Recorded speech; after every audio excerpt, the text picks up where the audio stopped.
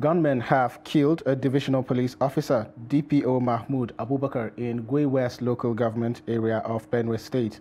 Witnesses said the divisional police officer was killed by gunmen who laid a siege to Naka Makudi dilapidated road at about 3:30 p.m.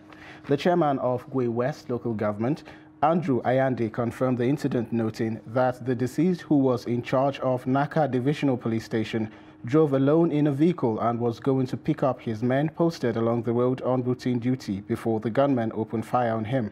The council chairman also said one Tehemba Tion was killed in the early hours of Tuesday by armed men who attacked his community in Gui West local government area.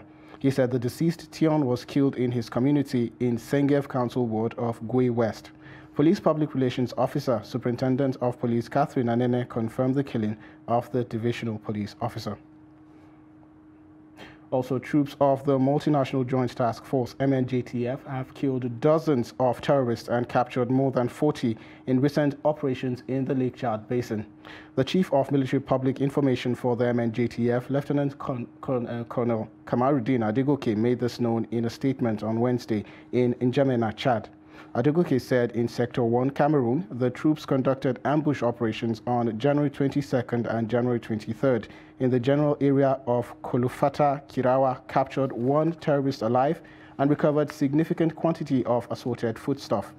In Sector 2, Chad, he said the troops had dominated the maritime domain from Bagalam, Kongalam and Kolfua and denied the terrorists freedom of operation.